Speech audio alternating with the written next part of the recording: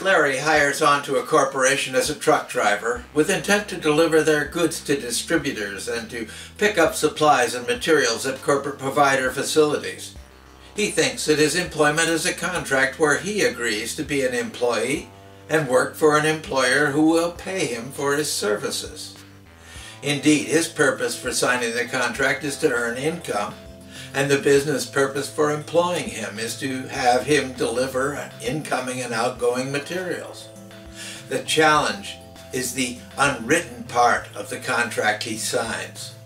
It is contract obligations set by government instead of by agreement between the parties. Larry is also obligated to pay taxes and to have the business collect them from his earnings. He is to be registered into a social security system that is to be supported by even more taxes, even if there is no mention of this in the contract he signs. For its part, the corporation, again unmentioned in the contract, is obligated to collect taxes from Larry, depositing them in accord with government instructions. It agrees to pass the Internal Revenue Service information on Larry's pay and taxes, information from Larry's employment. It agrees to conditions on some union agreement that would not even be a viable contract under the common law for lack of consideration. There are few areas of law that have greater government interference than employment. It is where government regulation has intruded into the contract, adding conditions and obligations that are not agreed by the parties and are often not even written into the contract document that they sign.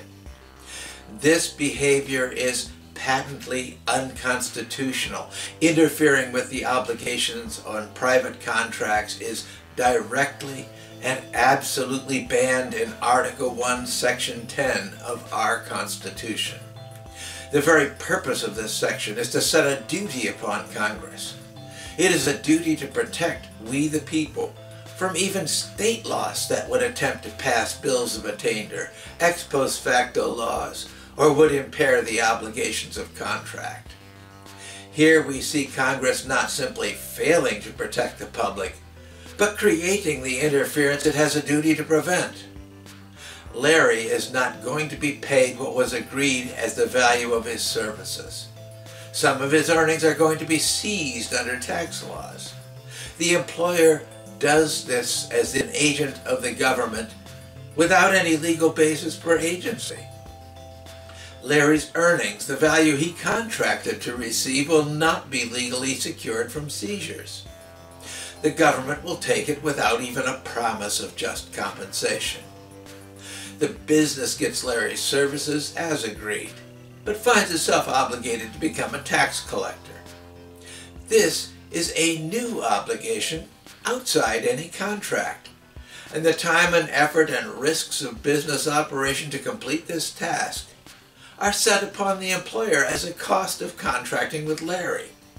There is no just compensation received by the business, nor is one offered. How could this be?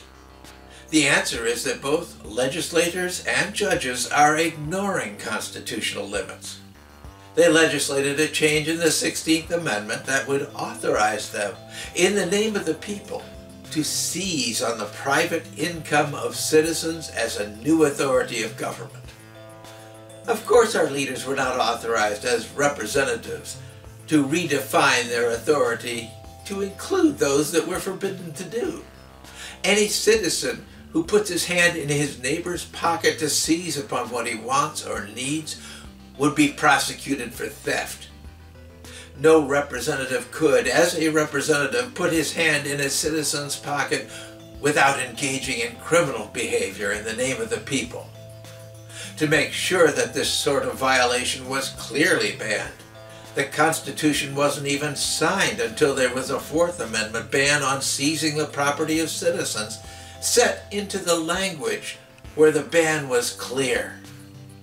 Instead of normal legislation, those who were in authority, only as representatives, took it upon themselves to ignore the limitations of agency and document their defiance of our constitutional provisions as an amendment.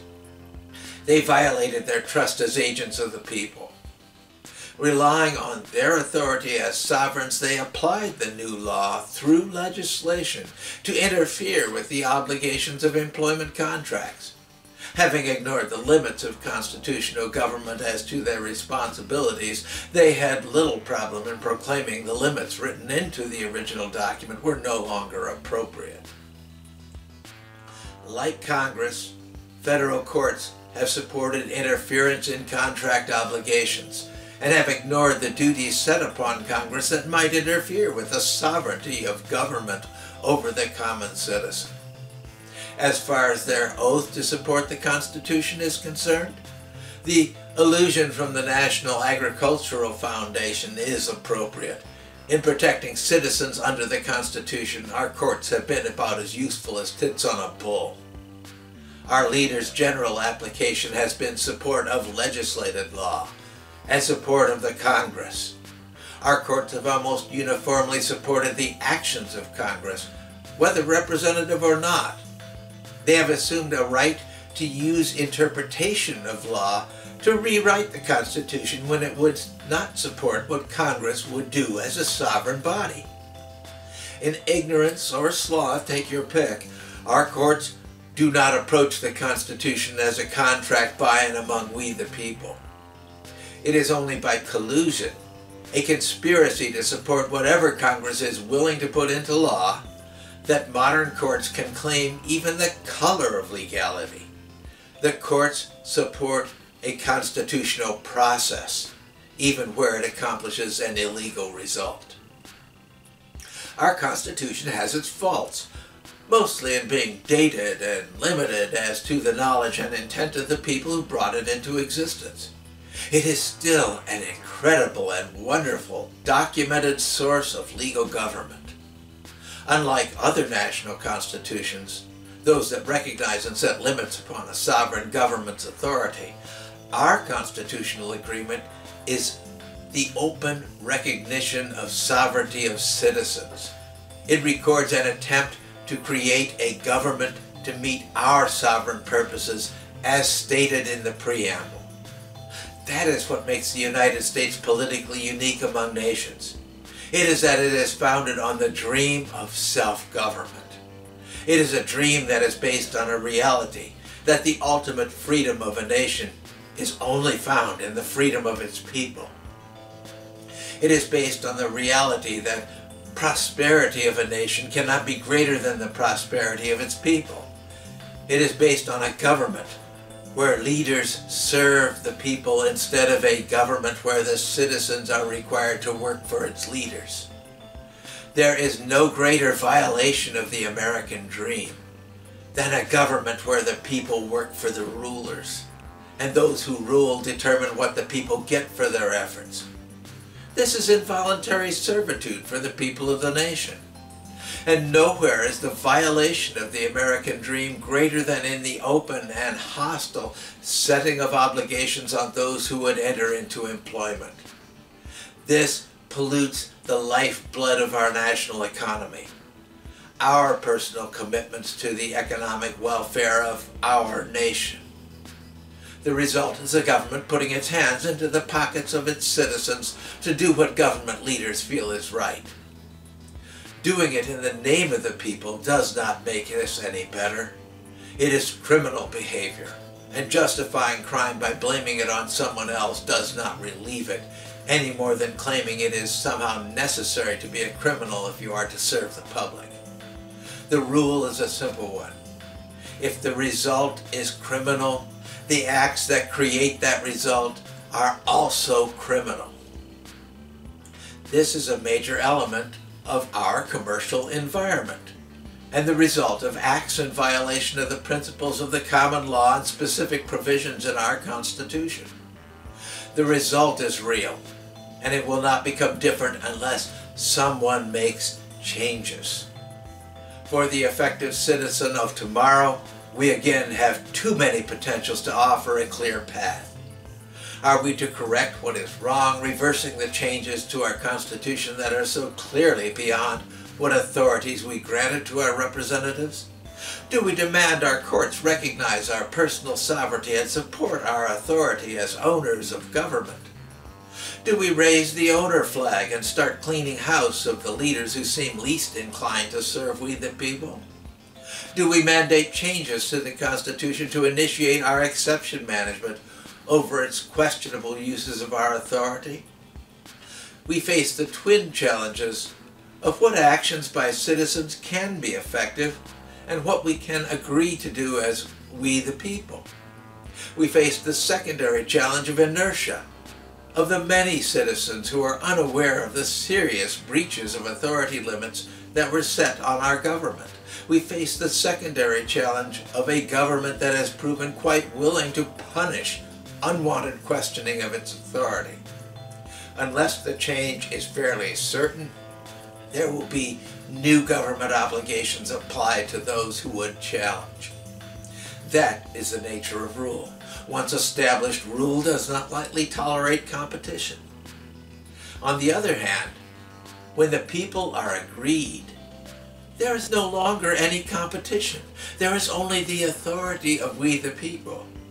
What we seek in this course is empowering the citizens of tomorrow. Empowerment comes from agreement, from coming together for what people agree upon.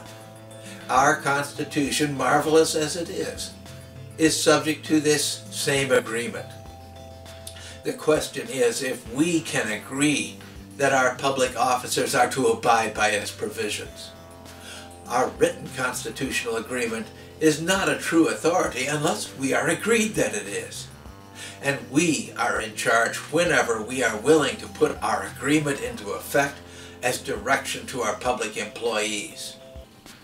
You, as citizens, are also owners. The United States is your nation. The constitutional agreement proclaims itself to be your self-government agreement. It is to be implemented as a corporate government that can only be authorized to continue through your agreement. The U.S. government that is created under this agreement exists only to serve the purposes that we as sovereign citizens have given to it. It should only have the authorities that we are agreed to provide. We are the citizen owners, and where we are in agreement, everyone is in agreement. Your ownership is also a reality, even though it may be now denied by our public employees. When it comes to interfering with the obligations of employment contracts, we have a criminal violation of the authorities granted to government in our Constitution. This leaves us with both the reality of being victims of criminal acts by our own government and the reality of our authority. The reality of being victims of crime is not going to change unless someone changes it. The challenge of change is not in authority or potency. It is whether we, as we the people of the United States, can find sufficient agreement among ourselves so that we will mandate our changes to our leaders for their action.